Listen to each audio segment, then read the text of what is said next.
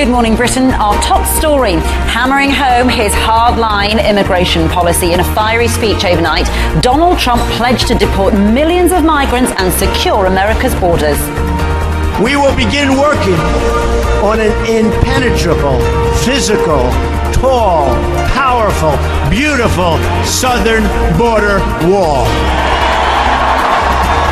Preparing for the worst walkout in NHS history, this morning hospitals are drawing up emergency plans for the 5-day doctor strike, which could lead to the cancellation of 100,000 operations. Scammed out of her life savings, the 91-year-old who lost everything to fraudsters. But could you also be one of the millions of victims losing thousands every year? I was inundated with all these letters. I was having as many as 40, just over 40 a day. Murdered after being groomed on the internet. Now the mother of 14-year-old Brett Bednar claims his killer is tormenting her online from behind bars. She'll join us live. Thursday, 1st of September 2016, live from ITV Studios in London. This is Good Morning Britain.